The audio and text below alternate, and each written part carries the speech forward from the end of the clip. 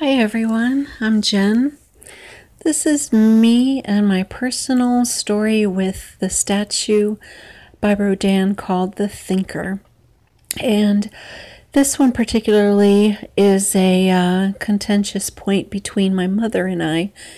I don't know if contentious is the right word. It's just putting strain between us because she is a non-emir and she just came back from France to prove to me that the Rodin the Thinker statue is what the current history is states, and she's not understanding my point that Mandela effect literally means that history no longer reflects that.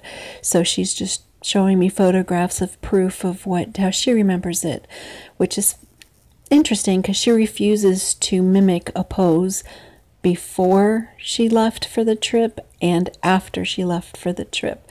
I said, please, can you just mimic the pose so that you can at least, if it changes again, we at least can remember this point. I don't know why I'm trying so hard. I think it's because it's my mom. I want my mommy, during this Mandela effect, you want your mommy. So anyhow, just for those of you who are not Mandela affected or have come on different timelines, my different The Thinker statue poses are originally, he's a man sitting, all of these always with the face towards the ground, and right elbow on his right knee with his right fist to his forehead. Then the next timeline I experienced was the right fist to his chin. Then it was his right hand with relaxed fingers under his chin. And then the next one, he actually moved his right elbow to his left knee, keeping his relaxed fingers under his chin. And then his hand switched to where the top of the hand was not just under the chin, but sort of covering his mouth and chin, still with relaxed fingers. And it's just interesting. I have people mimic.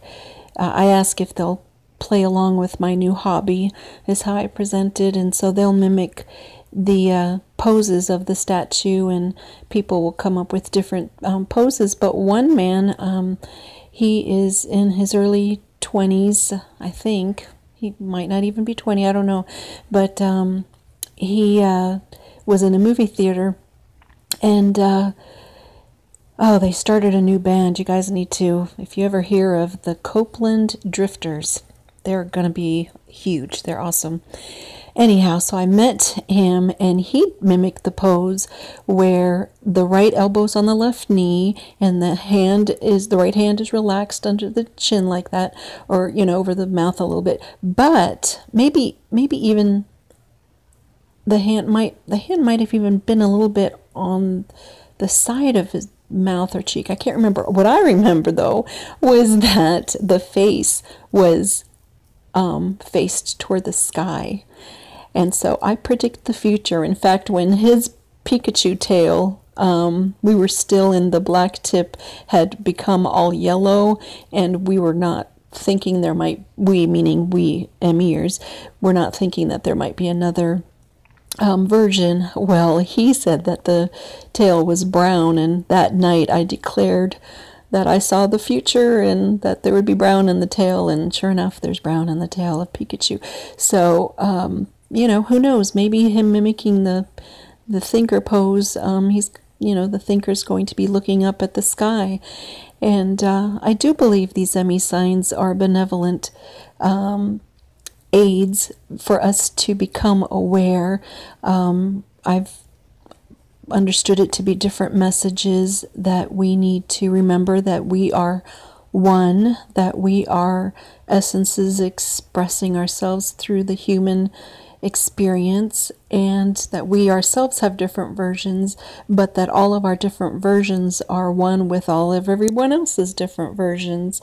And I feel like the thinker specifically is the face was always to the ground, and especially the first lines with the clenched fist was just like, just so focused on one specific issue, and just really concentrating on it. And then as time goes on and more emirs are becoming aware, the fist is getting relaxed, and even his torso is kind of twisted, so he's just turning and not all in a fetal position, clenched.